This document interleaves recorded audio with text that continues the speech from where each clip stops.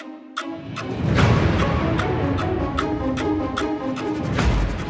there, I'm Pamela Ambler. Welcome to I See Your Trade, the show that looks ahead with fresh insights and data-driven deep dives.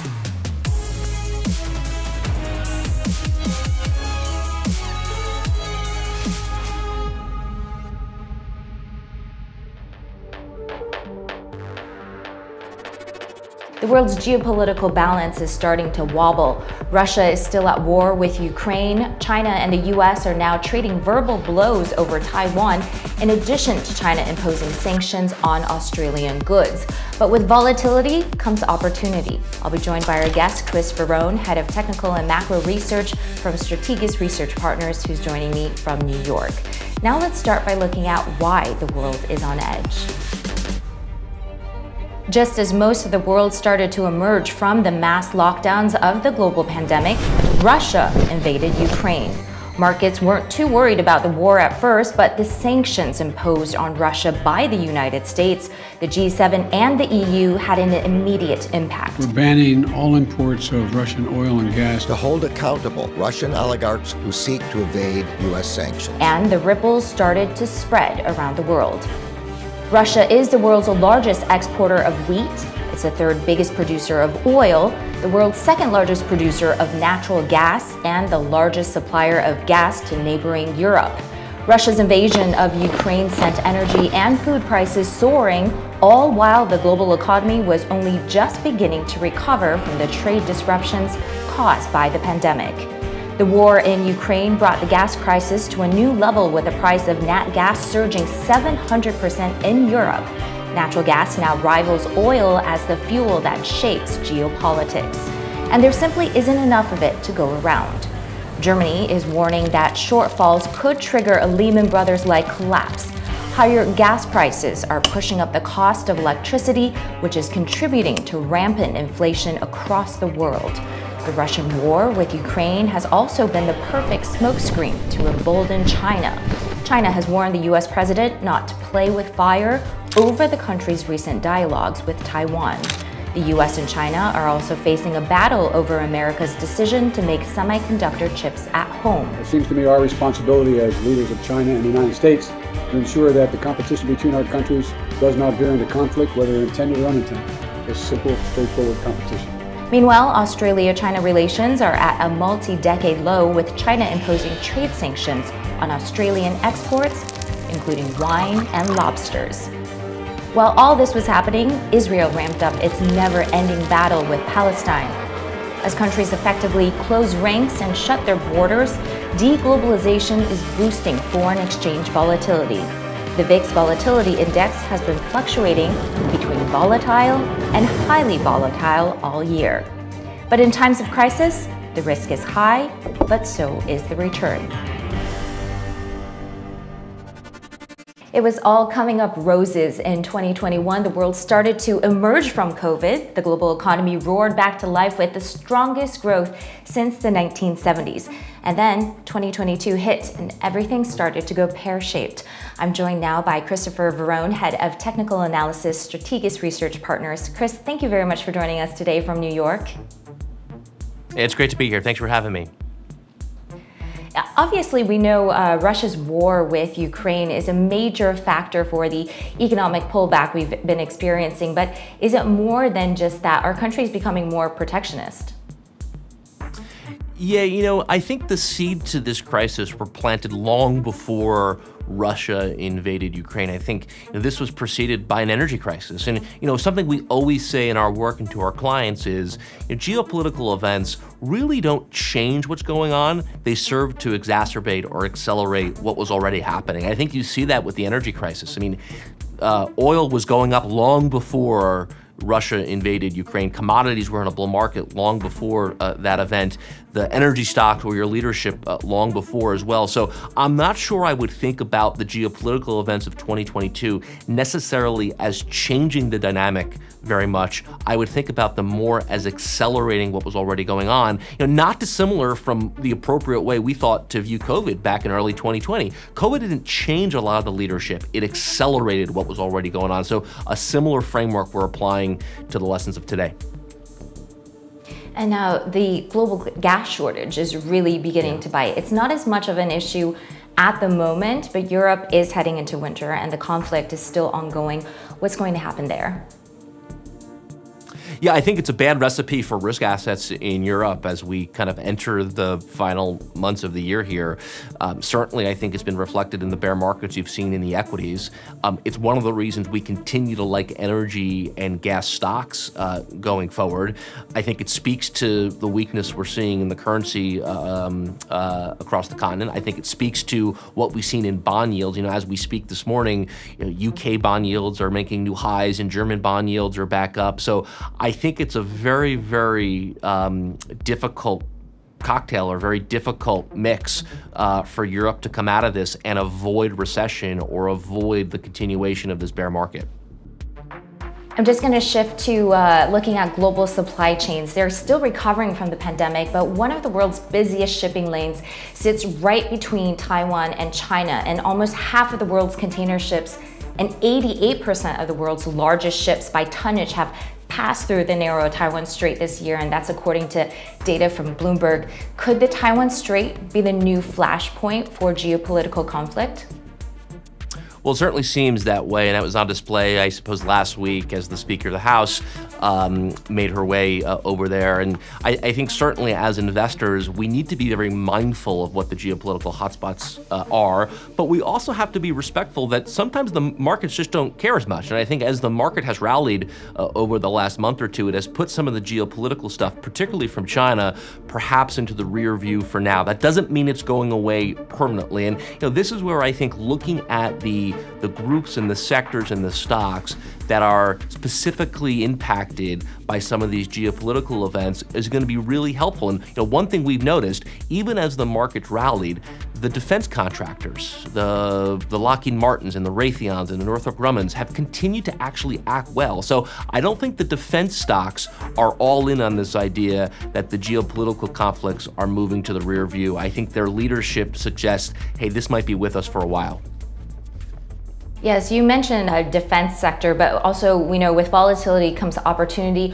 What asset classes and sectors are the beneficiaries of the global gas crisis? Well, I think the obvious place to look is the commodity and the energy, basic material stocks. We've been very bullish on energy really for the better part of the last 2 years. So I think what's notable about that call is it predates a lot of these geopolitical events that have kind of come about over the last 18 months. I think ultimately we like energy because it's just too small of a share of the S&P given the energy crisis that the world finds itself in. Right now, energy is still only about 4% of the total weight of the S&P. The long-term average is closer to 12. That's where we think we're going. So this sell-off in energy stocks, I do think is an opportunity to take advantage of this longer-term trend. And how are you playing this gas crisis? Is it equities like shale gas developers or perhaps commodities futures, or is there a currency angle to this? Where's the smart money going? Well, I think it's a great question. I think there are two ways to kind of go about this. On the equity side, it is owning the more gas-centric names. You've seen oil and gas services, clearly a leader, oil and gas exploration, clearly a leader. But I also think there's a currency side to this as well that you bring up. And those countries or parts of the world that are very dependent on energy imports, we've been very bearish on their currencies. Japan stands out. We've seen pronounced weakness in Japanese yen this year. I think that is certainly a reflective of being a commodity importer.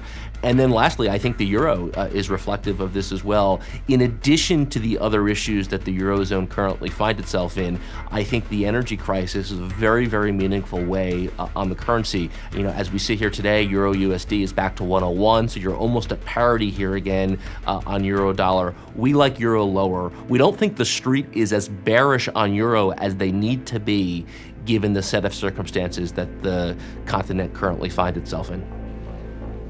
There's also the other layer of central bank policies playing a role in that currency fluctuations we're seeing. But about the emerging crisis in the Taiwan Strait, where do you see the opportunity there? I think what we're looking for in our work is looking for companies and groups that have already started the process of moving businesses and operations away from that part of the world. I think it's a reason, if you look over the last couple of years, places like India have been an outperformer relative to China, or we've seen Vietnam be an outperformer relative to China. So it's not a complete abandonment of Asia. It's just realigning, I think, where the country or geographic leadership is found. And along with that, how do you see the U.S. President Biden's move signing the CHIPS Act to boost U.S. chip makers to compete with China? How do you take advantage of this shift in manufacturing? Well, I think what's notable about this CHIPS Act is, you tend to get big legislation or big policy actually after the immediacy of the crisis has passed. And, I think when we look at the CHIPS bill, it was really designed, number one, to bring production back home, but number two, to alleviate this idea of chip shortage that has been so prevalent. But what we find interesting is that the semiconductors actually peaked, the stocks peaked 6 months ago. And the relative performance of the semis peaked about 6 months ago here as well. So I wonder, are we actually walking into a glut of chips? We've heard so many anecdotal stories of companies ordering, double ordering, or triple ordering chips, and then canceling when they get the ones they need. So, isn't that the type of dynamic that you see as you're beginning to walk into a recession? So I think the underperformance of the semis, the weakness in the chips is reflective of a coming glut, too much inventory on the chip side. We've moved from having not enough semiconductors and really addressing that being the big issue to all of a sudden now we're talking about a slowdown in chip manufacturing or a slowdown in demand rather. Now with every geopolitical flashpoint, coming back to that, there's generally warning signs. And the obvious one is currency, which we touched on, but are there any other market indicators that traders should be watching? Well, I'd really highlight three things. I would say, number one, as you touch on, I think currencies can give you an early look of when volatility is going to permeate into other markets. The weakness in the euro is a year-old weakness that we've seen in dollar-yen certainly as well. What I would focus on right now, though, is the weakness we're seeing in the Chinese yuan. I mean, this is a very, very big move in Chinese yuan over the last several days. We like yuan to continue to weaken from here, and it's been our experience, anytime Chinese yuan weakens, what goes up globally is volatility. So I'd say that's number one. I'd say secondly, look at the performance of these defense contractors, right? If we're in some protracted geopolitical conflict, I would expect the defense contractors would outperform. They have been. I would expect that to continue here. And then lastly, this to us is really all stemming from an energy crisis. So I think natural gas, I think crude, I think the performance of energy, I think the performance of the energy stocks is going to be very telling in kind of where we are on the arc of this geopolitical event. And we're currently in this sort of investing in a crisis mode. It's high risk, high reward. There's a lot of buzz around the big short investor Michael Burry, where he made a personal profit of $100 million by shorting the US subprime market ahead of Lehman's collapse. He's got some new moves now. And do you know of any of these trades happening now, and what are they? Well, I think the big question that we need to ask ourselves is, it's been a bad first half of 2022. I think at the lows, S&P was down over 20%, NASDAQ was down closer to 30. And over the last 6, 7, 8 weeks, we've made a lot of that ground up.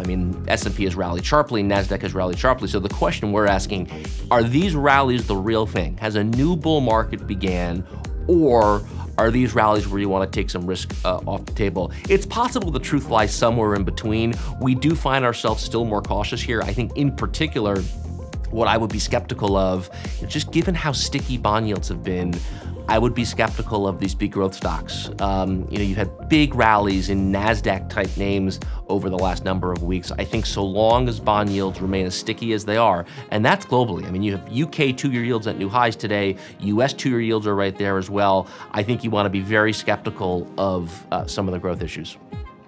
And obviously, in times of crisis, the instinct of traders is to sell. Is now a good time to offload or just to hold on and ride out the current volatility?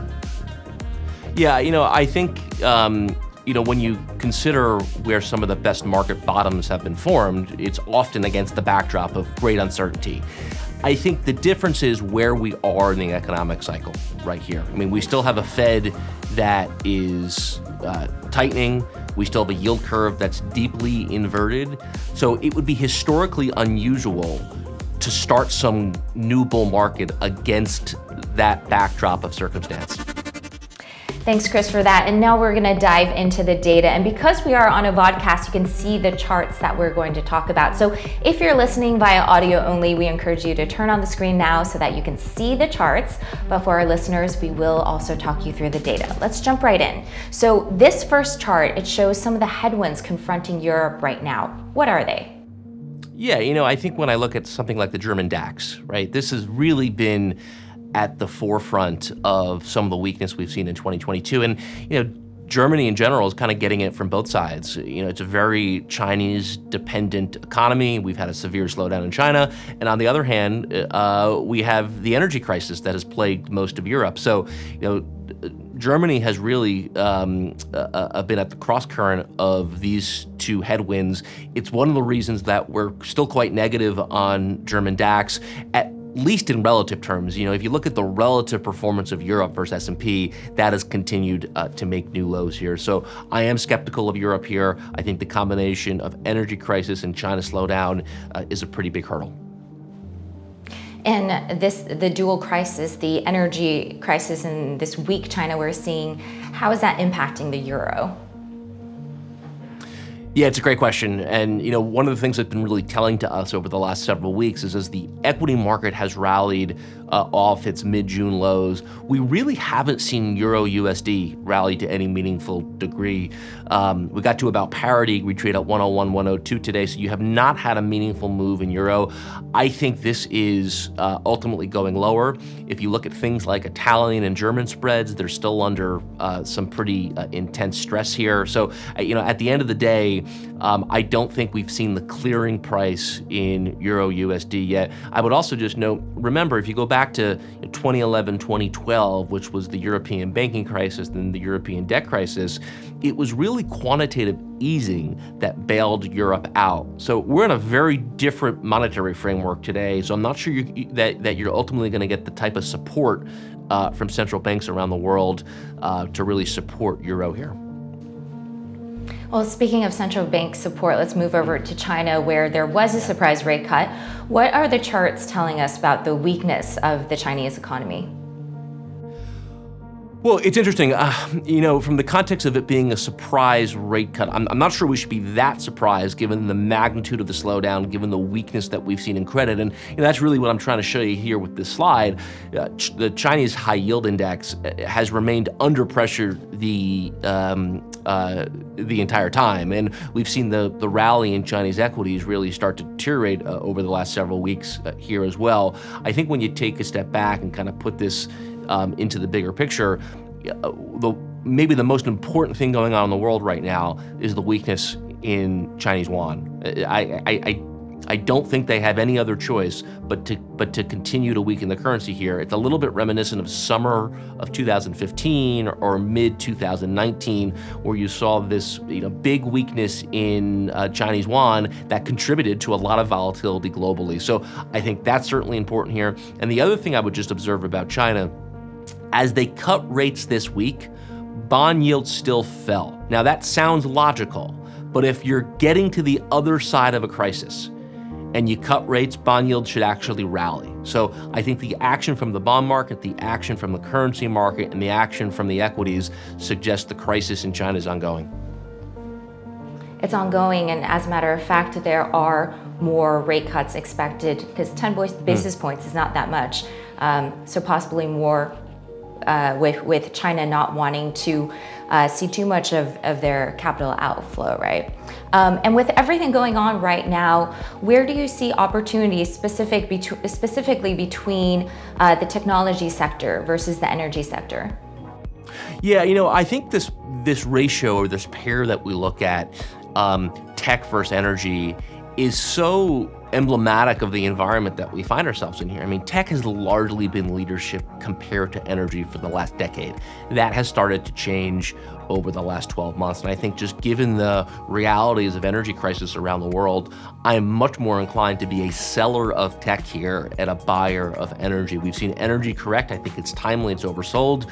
And conversely, we've seen tech rally. And I think tech is overbought, but in a downtrend. And those aren't really the combinations that we like. So I'm a buyer of energy here. I'm a seller of tech. I think that relationship or that ratio is going to give us a lot of clues about what the future may look like. And how is the world's largest economy tracking so far? Any indications from the S&P 500? Yeah, it's a great question, and we always say in our work that the market is the best economist that we know, and certainly this rally over the last 2 months has been intense. I mean, S&P I think is up 16 or 17% off the lows. We're right back to the 200-day moving average. But what really ends a bear market? When the slope of the 200-day moving average starts to turn back up. And we don't have that here yet. So we're into some resistance. I think we ought to be a little bit careful here. It's the middle of August. It's typically not a great time of year to be putting on risk. And I'm just frankly not convinced the market is sure which way the economy is going to break. I think the bond market is suggestive that the Fed is not done here. And if we're still in a tightening cycle, I would be skeptical putting too much risk on. And looking at the S&P versus bonds, could the U.S. market be on the verge of a comeback, a sustained one? Well, it's a great question, and I think the yield curve is often so telling in getting an understanding of where we are in both the market and the economic cycle. And one of the things that we just can't reconcile is your major market lows, your major economic lows have almost always been associated with a steepening curve, right? The yield curve is almost always positively sloped by the time the equity market bottoms. That is not the case here. I mean, 2s and 10s are still inverted by upwards of 45 or 50 basis points. So we haven't seen the type of steepening that typically precedes a major market low. So it leads us to the conclusion that this is still a late cycle environment. And as markets rally into resistance, you actually want to take money off the table or take profits because the economic cycle has just not turned yet. Well, thank you so much, Chris, for your insights. That was Chris Verrone, Head of Technical and Macro Research, Strategas Research Partners. Thank you. What an insightful conversation. There's no doubt that with volatility comes opportunity. You've been listening to episode 3 of I See Your Trade. I See Your Trade is brought to you by IC Markets, a leading high-performance trading provider. Trade out to IC Markets. In our next episode, banking on Bitcoin. Will it become the world's reserve currency? Thank you for joining us today, and we look forward to seeing you next time.